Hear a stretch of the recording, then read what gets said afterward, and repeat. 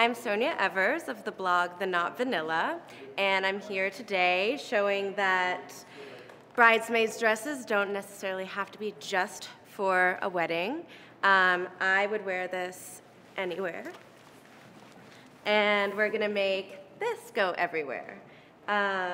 So to do that, I'm going to swap out that belt, add a moto jacket that's silver that kind of says, "Let's go out tonight," and some sparkly shoes.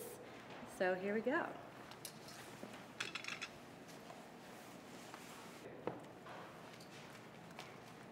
Okay, but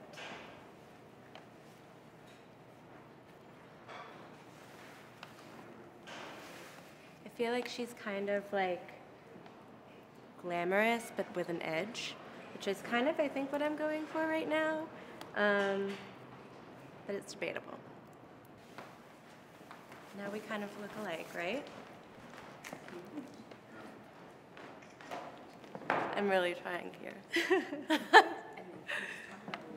Well, I think we've all, or most girls, have had some kind of a situation. I had to buy a very expensive, not wearable again, bridesmaid's dress. And I think a lot of that is because they often are just so intense, and these are kind of more like canvasy that you can kind of add on to and take off, and it makes them wearable more than once.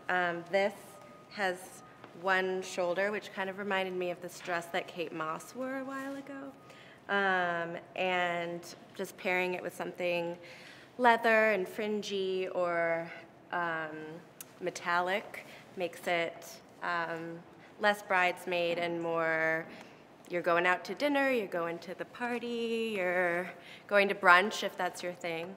But really the whole collection has pieces that are malleable and changeable depending on your own personal style and flair.